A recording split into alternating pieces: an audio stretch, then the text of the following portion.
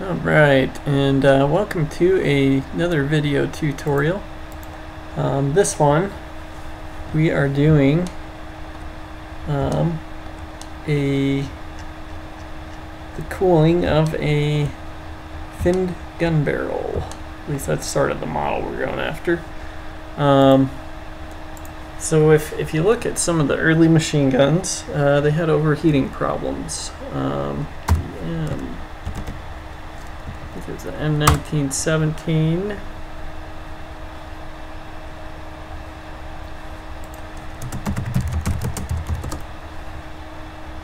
Let's just pull up some images.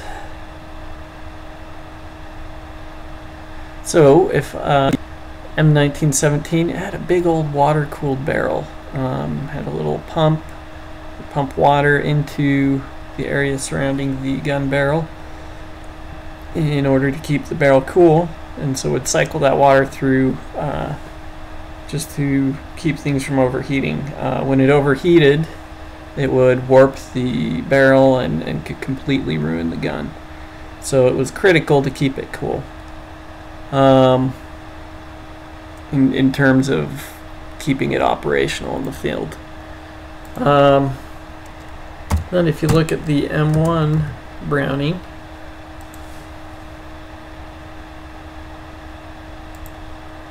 or the M1919. If you look at it, look, no more water cooling. And really the rest of the gun was essentially the same. The difference is that it created kind of an outer shell to the barrel, I guess you could say, that both structurally reinforced it. So if it were trying to pull to one side or the other, it would keep it in a straight line. And in addition to that, the heat from the combustion in the up in the chamber here would conduct through this little outer shell with the boreholes in it. The boreholes allowed for the air to pass through and cool it rapidly by forced or free convection. And it connected to the tip as well, so the rest of the barrel could conduct the reverse direction and cool it that way. So that one little difference significantly reduced the weight of the weapon and made a usable weapon in the field that was much lighter, much more portable, and had much less maintenance to worry about. So that's what we're going to be working on today. Essentially, we're going to be looking at a heat transfer problem where essentially instead of having the outer shell that only connects with the barrel at two main points, at least from what I understand of the geometry, instead we're going to have fins coming away from the barrel. And maybe this one has fins or some other connection in there. I'm not quite sure. I'm not intimately familiar with the weapon, but mainly I just want to see how this compares in terms of how well it does in terms of heat transfer. So we'll just show you the example so you can run some analysis on your own or an analysis like this. So basically what I did, I put this together in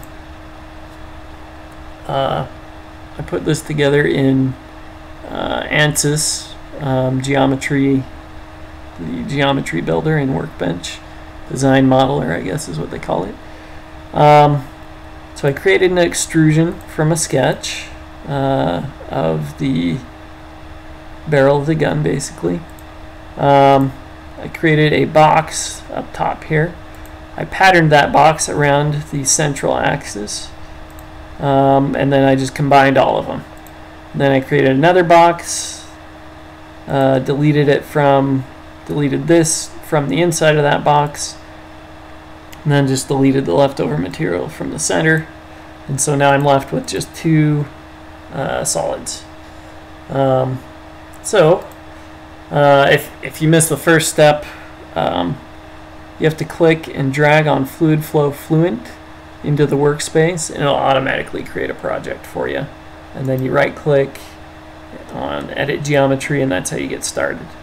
To create the sketch, you just click on the plane you want to create the sketch in.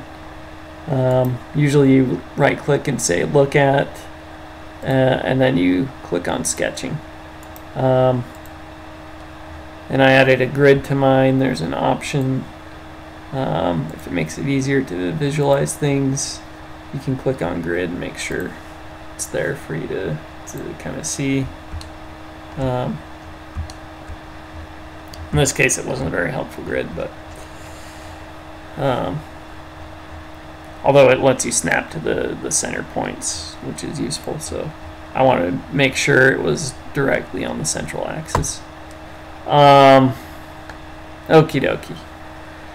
So what we're doing is, at this point, so we've got it all, we have the whole thing created in our design modeler. So we're going to close that, and we're going to mesh it. I right click, I click on Edit.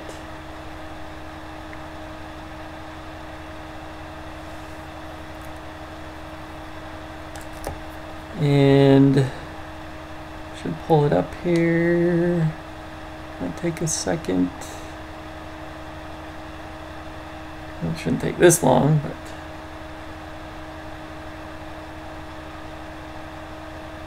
there we are.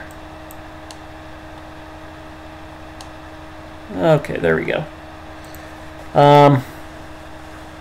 So I've had a little trouble with this. We'll see how it works out here. But so particularly with the contact surface, it tries to create extra surfaces out of nowhere. So hopefully the way I've modeled up this time, it won't do that. So as far as our mesh goes, really, I think all I'm going to do, I'm not going to add a sizing function to it. I don't see that as being, well, yeah, let's do. I changed my mind. So we're going to box select. Actually, first we're going to right click on mesh, insert sizing. We're going to click on sizing.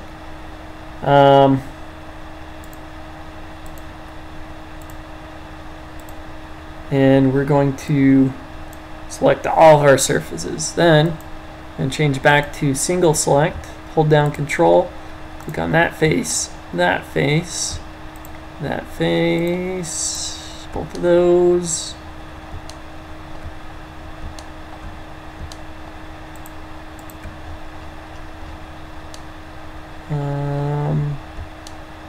Make sure the edges aren't, because we really don't need that fine of a mesh. And notice we're setting it up to be like a 2D problem, even though technically it's 3D. When it comes to design modeler, I haven't had good luck with creating 2D surfaces. Naming them becomes too hard. So let's apply that to our sizing function.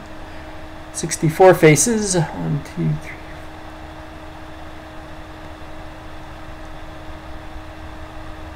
Yeah, that looks about right. Yeah, 16-ish. Okay, so the size of our elements. Oh, these are going to be quite small elements. I'm going to go 0.0005, which I believe is what I made the thickness of this. So it shouldn't create elements smaller than our two-dimensional size that we desire. And the whole rest of the mesh, I'll just click on mesh, and the rest of it will say, I don't know, it can go up to 0.01 maximum.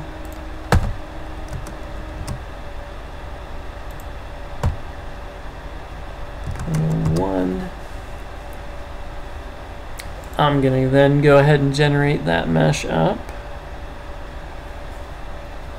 And hey, check that out. We have a nice refined mesh at the edges. Not as refined where we don't need it as refined, including these outside edges. Although we can always adapt our grid as needed when it comes to making sure it captures all the wakes and things like that. So let's go ahead and name our surfaces. I'm going to click on those.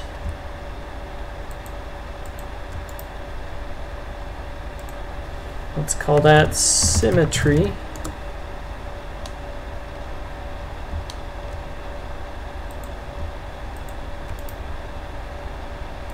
Oh shoot.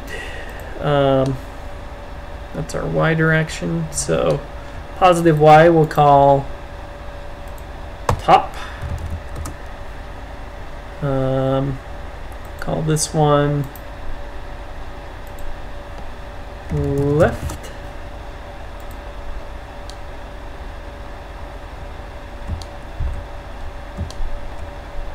Call this one bottom.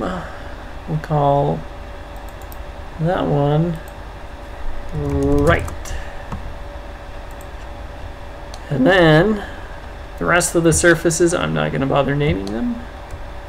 Hopefully this time we won't have the same sorts of issues I've had before. Oh. Hopefully there's not an extra surface there. That's exactly the sort of thing I'm worried about. There should not be. That might just be because the mesh is coarse there. Keep my fingers crossed. We'll call this inner. So it's going to be whatever, you know, temperature or heat flux is the inner part of the barrel is. It'll conduct through that and then convect away in the air. So we got it all named. We got it all meshed. I'm going to click update.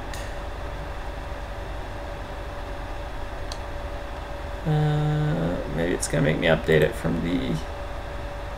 Oh, no, it says it's all updated. So we'll go ahead and set up our problem in Fluent. And this is the scary part. May or may not work.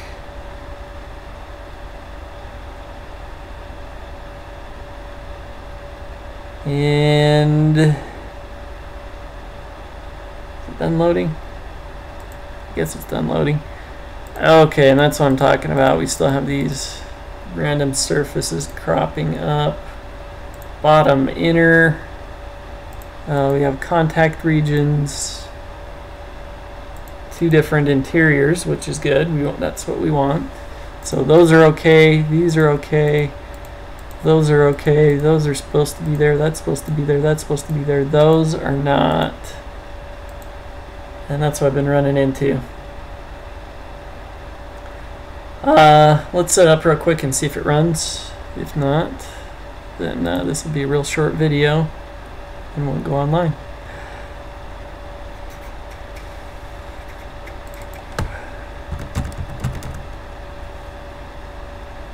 We'll add gravity in the negative y direction.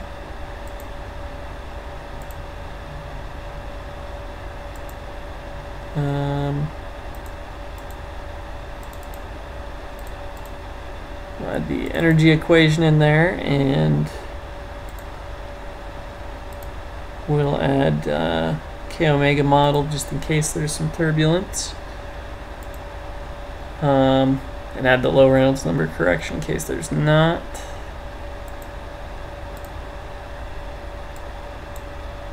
We're going to use the Boson-esque approximation.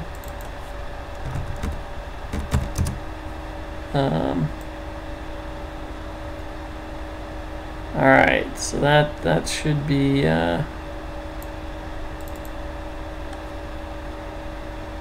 think our thermal expansion coefficient, if I recall, is just going to be 1 over the temperature it's operating.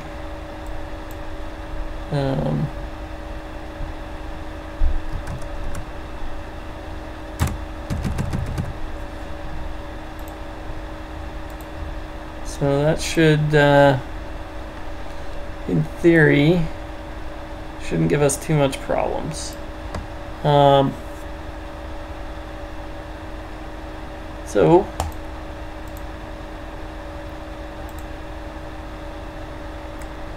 looking at our cell zone conditions, we're good there. Oh, no we're not, because we should have two of them. So I'm going to pause it and fix that at least before we try running it. Okay, we're back, reloaded it, and now we have our two different volumes that we're dealing with, which is good. That's pretty much what we want.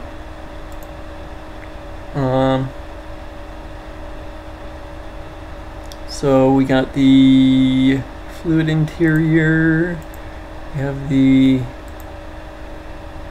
solid interior.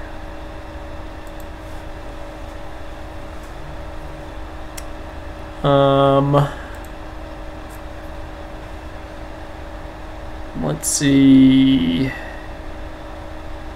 So let's check our regions. Oh yeah, now it created a whole bunch of extra walls that we don't want. So it may still not run. We'll find out here in a second. As far as the fluid, we have air, which is kind of what we wanted. As far as the solid, we want to make that a little more realistic of a material.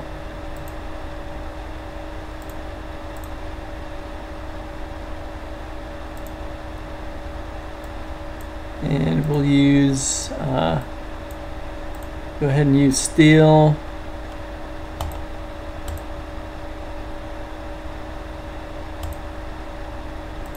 Whoa. And then we'll add it in here. We'll use, switch it over to steel.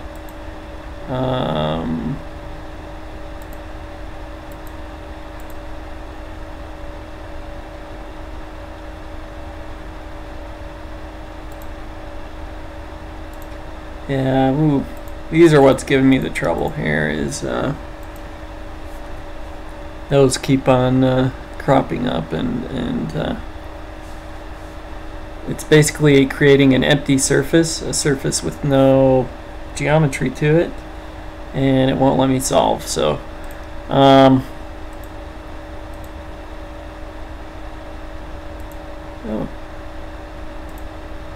Well, let's see. So it looks like it's already created that.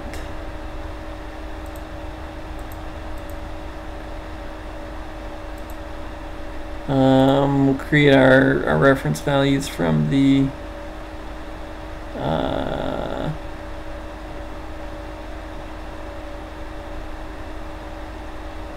we'll probably have our flow come in from the right, go out from the left.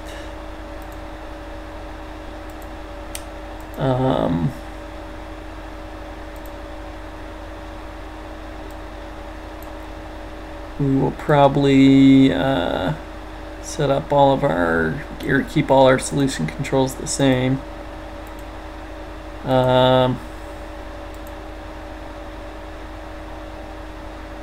Wall fluxes, total surface heat flux, we are going to set those to, oh wow, now we have 6 different walls. What in the world is going on there? And 2 of them aren't even showing up. Craziness. So we'll just put that on the inner, and that'll kind of tell us what our heat transfer is. Whatever heat has to flow through that is what makes it all the way to outside of the volume. So click on OK. I'm just going to go with the standard initialization, again using the right to generate our values. As far as the boundary conditions, yeah, I'm a little concerned that it won't solve it all. So going to all the trouble to edit our boundary conditions might be fruitless. We'll have the bottom be a pressure inlet, just to gauge pressure. Almost sneezed. Ooh, excuse me. So, so we'll go, I don't know, 450 Kelvin for our inside surface of the barrel. Those should both be interfaces. Those are both interiors. Left is going to be a pressure outlet.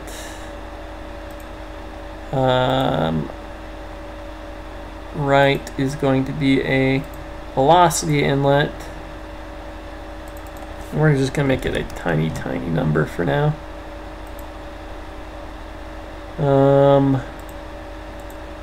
Those are symmetry boundary conditions. This will be a pressure outlet at the top as well. And these are the ones that give me trouble. If I could just delete those, that would be great, but let's see if it solves.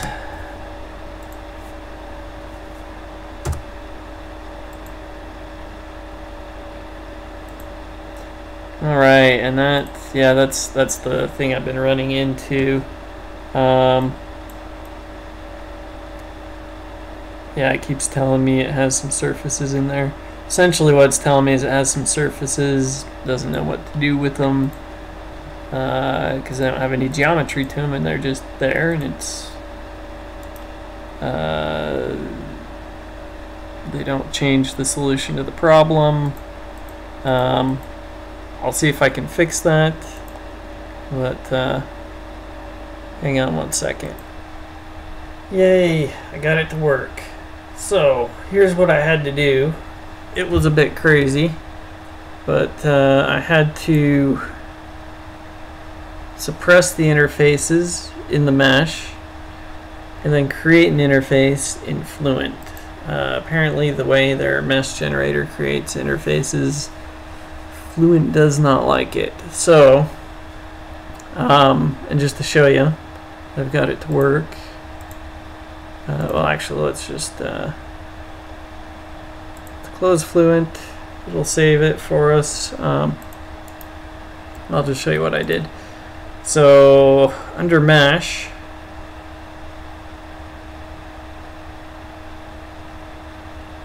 I went to Connections, Contacts, Contact Region, and I just suppressed it. I right-click and it gives you the option to suppress or unsuppress depending on what the current state is. Currently it is suppressed. And then I went to Setup.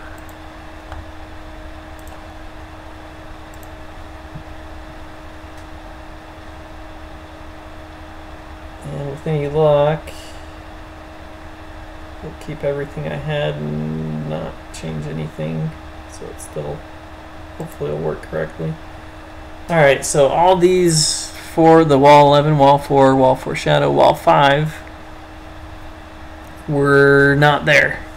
All I had was wall fluid interior, wall solid interior. So what I did was under mesh interfaces, I hit create edit. I clicked on one of them. Whoops. Clicked on one of them. Clicked on the other. So on zone 1 I used fluid, zone 2 I used solid.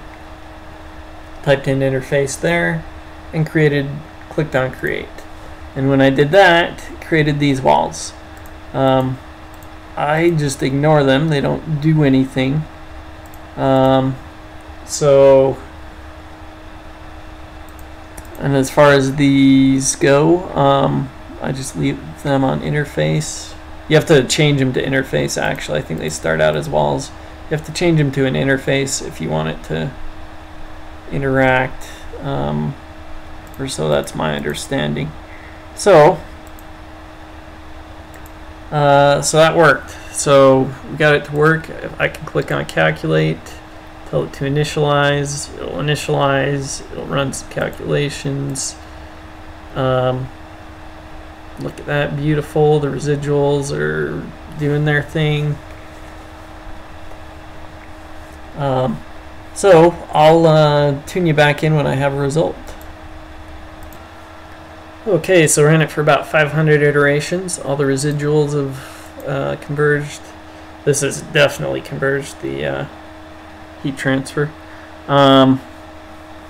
So what we're going to do is I'm going to, let's see kind of what it looks like. Graphics, animations, contours, setup.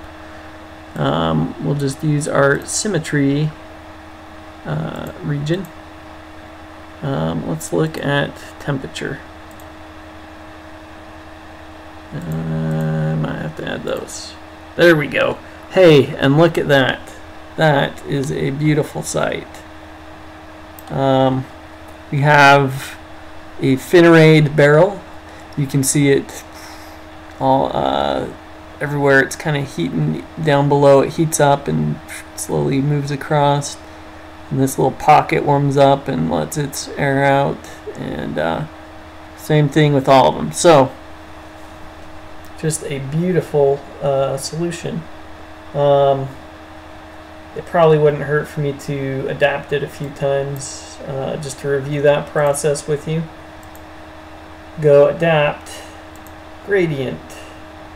You can adapt usually in heat transfer problems, convection heat transfer problems. You want to adapt by velocity and temperature. So I'd click on temperature, gradient, normalize. Compute, just it should be between 1 and 0, and I usually go about halfway in between. Mark the cells for refinement and then click on adapt. Yeah, let's go ahead and why not, huh?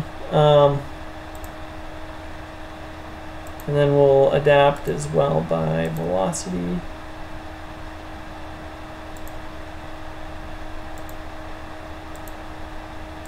And they'll probably be very similar. And then we'll just go ahead and calculate a little longer. Oh, whoops.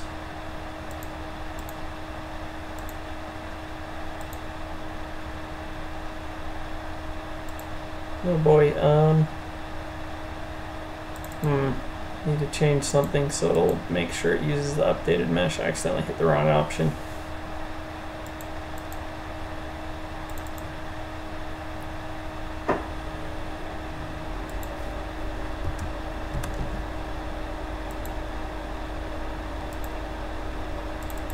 Now I'll just change it back.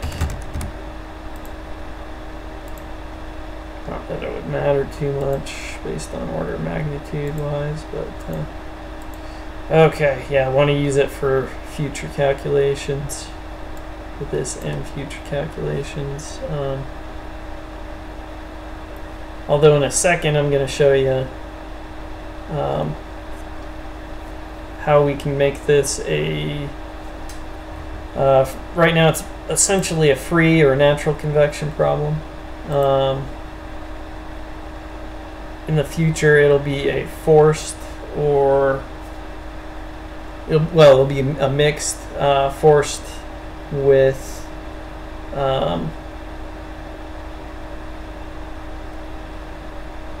let's look at the residuals here. In the future it'll be a mix of free and forced convection as we up the velocity of the crosswind. And you could see it affecting, you know, the heat transfer a little bit, not too much, but a little. Well, that, I don't know if that refinement did much, but let's take a look.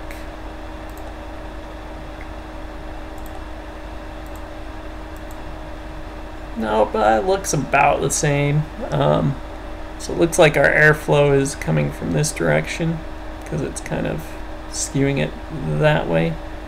So I don't know if my left and right got reversed on this, but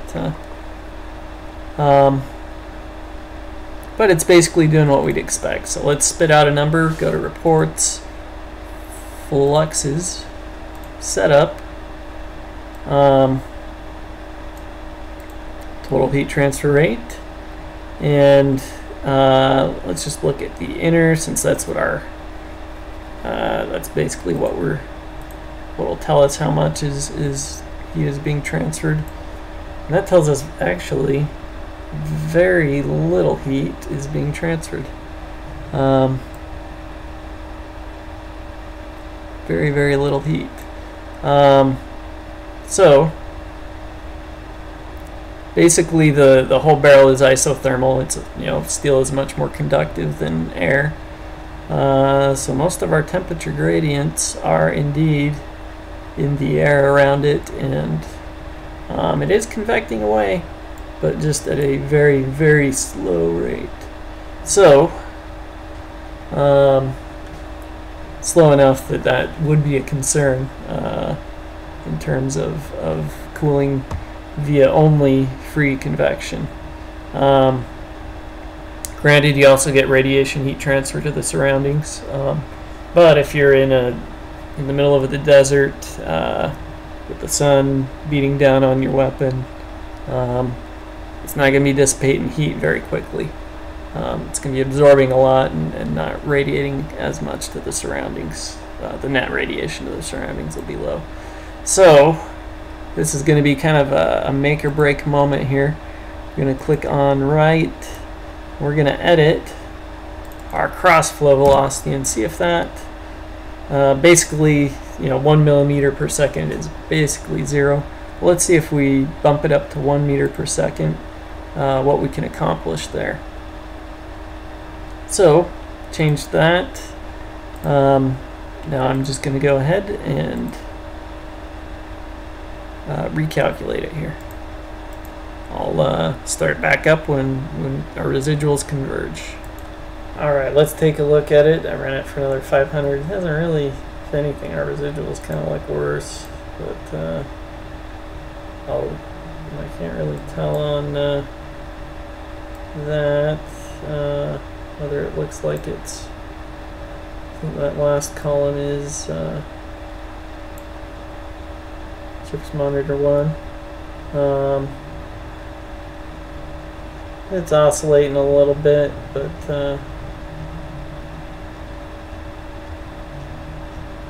we have a minor instability there, but nothing I'm gonna worry about too much. So we'll go to graphics animation, contour setup. Let's take a look at it again. Hey, okay, so our airflow is coming from this side. And look at that, nice flow coming off of it. You can see it kind of indents in between on this side, disrupting the, actually probably disrupting the free convection, trying to leave. But on this edge, it pulls the air out of the areas between the fins. So let's check out, let's see how our heat transfer improved, if it did. Let's hope it did. It did, but not by very much. It was 0.17 something before, now it's 0.20 something. So not a whole lot of improvement there. Really hardly any at all.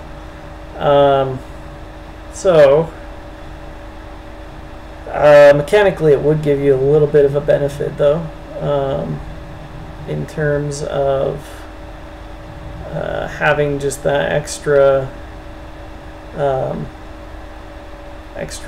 area moment of inertia around your cross section of your barrel. So that could be enough to decrease its tendency to warp and things like that.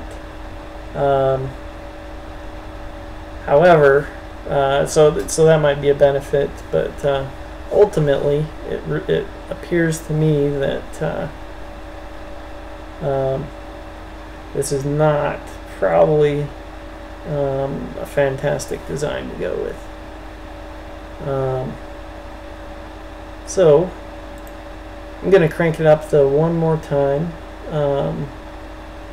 This time, let's say we have a really gusty wind, really high-speed wind, 10 meters per second. I think that's like what, 20 or 30 mile an hour wind, so quite high wind speeds. And we'll see if that improves things or not. And then this is part of what CFD is great at. It just gives you a rough idea of, at least initially you can use it to get a rough idea of things, and then as you fine-tune things you can create correlations out of it as you need to. So I'll let you know when I've solved for that new boundary condition. Hey, and that is a beautiful sight. Look at those residuals. Look at smoothly converged out, flattened out. That's exactly what we want to see. And hey, I can actually see that slightly changed. We might be doing okay. I did realize something that I didn't before. We might actually be getting really good heat transfer because our total, in fact, let's go ahead and calculate out, there you go, 0.6806. Sounds like a small number still, right? That's in watts. But remember, that's per unit length, and I forgot we're solving a 3D problem, but we're kind of solving a 2D one. And so it's just a really thin surface, half a millimeter. So multiply that by 1,000, and then multiply it by 2, and that's how much we're getting per meter length of gun barrel. So actually, as it turns out, this probably is a quite effective means of whisking away the heat from a gun barrel. So if you could design a gun barrel in that shape cheaply and affordably, it would be a good design. So I'm going to go ahead and let's look at one more time at the hey, and look at that. So you can see the side facing the airflow, it really pulls the heat away. On the other side, it's kind of blocked from the wind. It still, I'm sure, pulls the heat away fairly well, but anyway, so it's working. We're getting results that make sense. I'm a little less confident in our last one. If I look at the residuals again, they were kind of all over the place, and that, you know, sometimes one or two things are off, and it causes instabilities in the problem and makes it difficult to tell if your solution is accurate. Especially when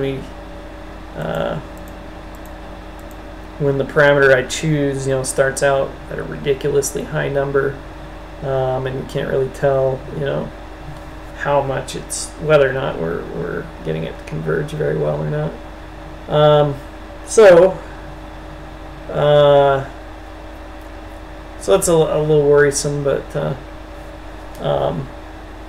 if we were really worried that it was something to do with the fluid model, you could easily go back, change your viscous model to laminar,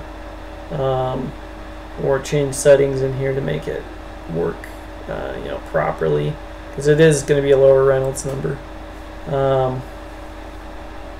and so that might stabilize it and let your residuals decrease to levels that are a little more reasonable, because it's a little high for some of those. Anyway, so and yeah, that's, as it turns out, that's actually going to be quite a high number in terms of heat dissipation per unit length.